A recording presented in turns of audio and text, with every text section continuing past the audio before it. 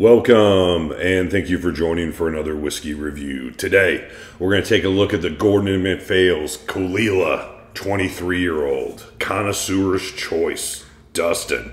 Is this Connoisseurs Choice? Yes, sir. All right, this one's 1996, comes in at 58.3% ABV. What can you tell us about it? Refilled sherry butts. This is came out a couple years ago. Yeah, we got this in. Did you get this in Chicago? I didn't get it in Chicago, but I brought it to Chicago with us. Oh, so this was this was kind of our hotel room pour.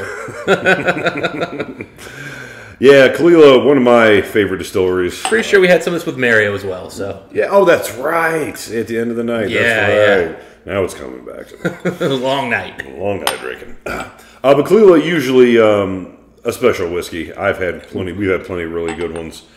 This is an independent bottling from a well-known independent bottler. I think I said before it's in 1996, and this is 519 bottles, and this is bottle 20, 24. Not quite sure. The bottle number is not important. It isn't. In fact, we got some old whiskey, ex-sherry cask maturation. And actually, look when this was Cask Strength. So this was. That's a dark whiskey there, Dustin. It really, it's pretty good. I mean, again, this is refill, but still, nice color. Nice color.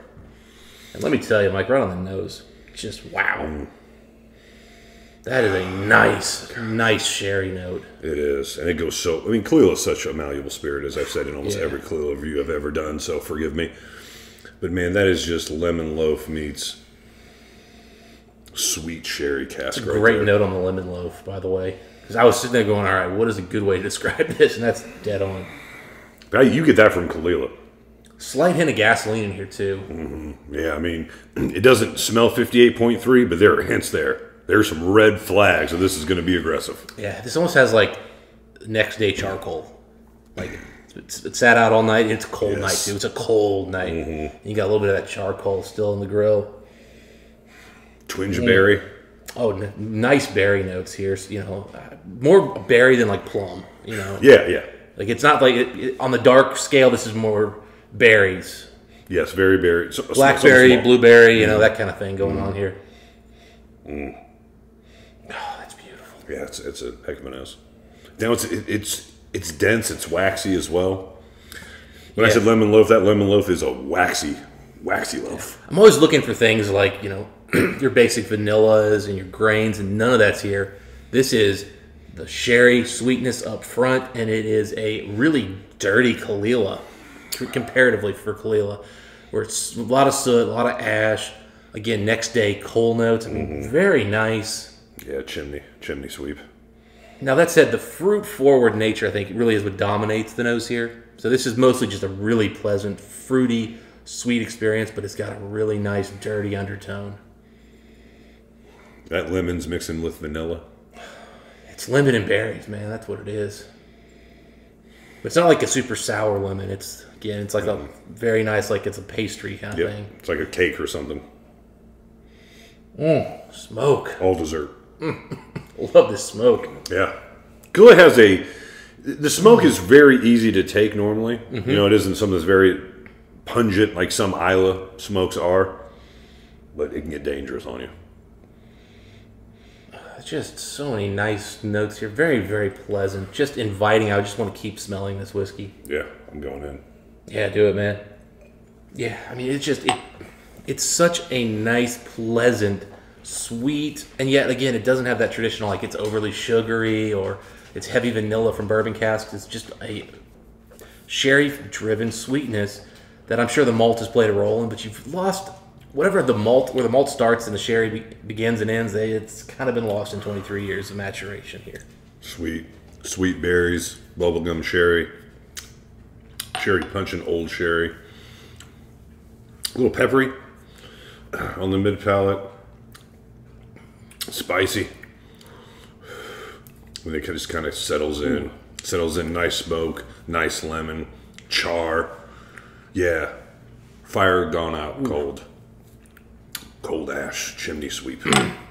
And just that lovely sherry sweetness that was there at the end, after you had everything in the mid palate and the initial finish with all the spices and all the hotter notes, here comes that nice sherry cask back in, just gentle, caressing, sugary, lightly milk chocolate. But I got to tell you, No real alcohol sting at all. The only sting there was just a little bit of the spice.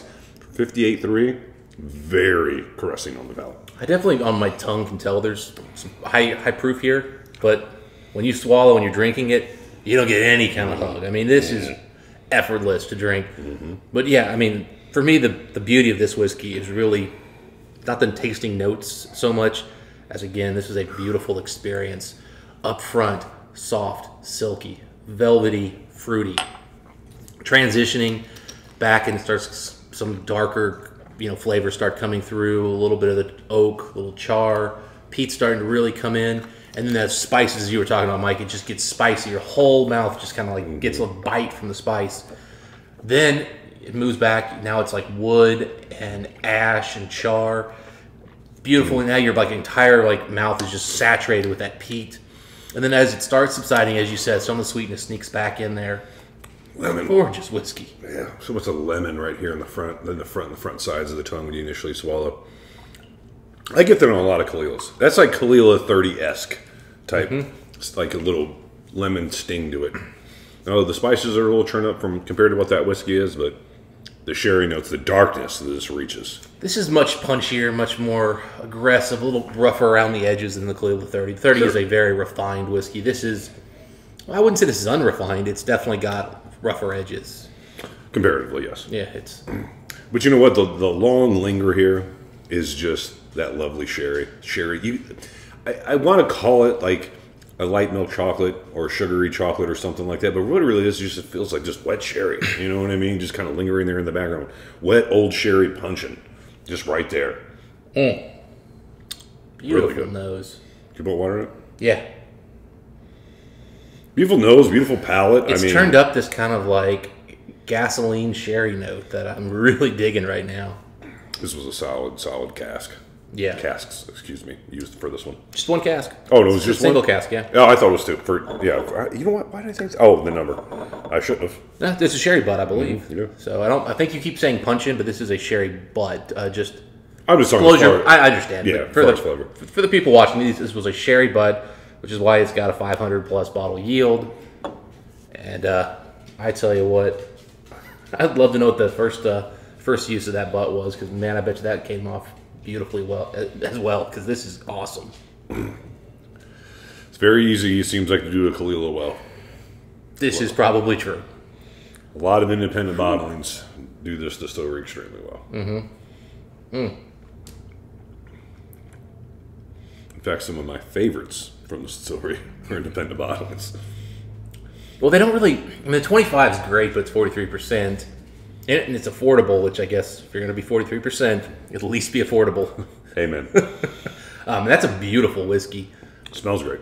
I know, don't they have one between the 12 and the 25? You have 18. I mean, 18, I don't think I've ever seen one. I mean, they're special releases usually, right? The unpeated and things like that. Yeah, I'm talking just like their regular core. I thought they had one in there. All I see is the 12, and then every now and then the 25 pops up on my radar. Yeah, pretty much. There's just not enough Caol, and from what I understand, they make a lot of it. So a lot of it. I mean, again, there's tons of independent bottlings of it. Yeah, and it's used in blends, obviously. I mean, it's a malleable. This is why John Glaser uses it. It's malleable. Yeah, this inclineless to me. Whenever I see these in blends, or thinking, I'll probably like this. You're right. Water really didn't do anything for this, Mike. It's honestly the same whiskey. Very similar, yes. You're just kind of bringing the proof down a little bit. Beautiful nose. Love it.